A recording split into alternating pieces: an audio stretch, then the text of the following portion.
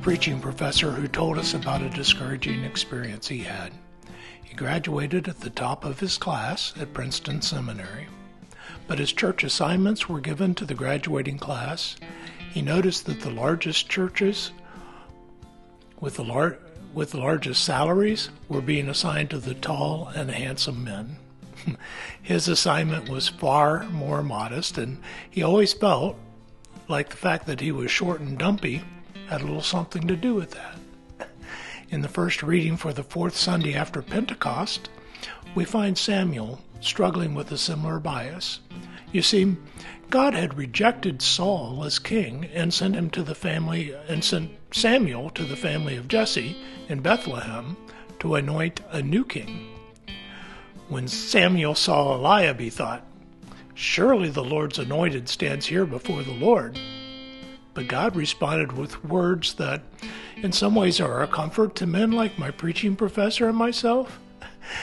"Do not consider his appearance or his height, for I have rejected him. The Lord does not look at the things people look at. People look at the outward appearance, but the Lord looks at the heart."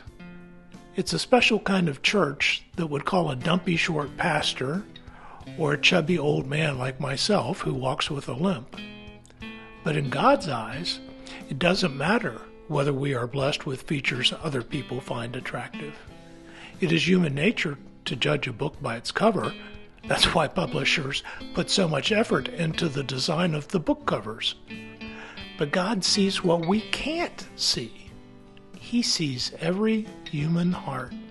God is more like an MRI or PET scan machine that can see past the surface to what is going on inside us. He looks at the heart. And so, after Jesse had paraded his 7 eldest sons past Samuel, all of whom God did not call, the youngest boy was called from the fields where he was tending the sheep. As David arrived, God said, "Rise and anoint him.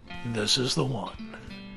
In Acts 13, verse 22, the Apostle Paul is quoted as saying, "God testified concerning him, I have found David, son of Jesse, a man after my own heart. He will do everything I want him to do."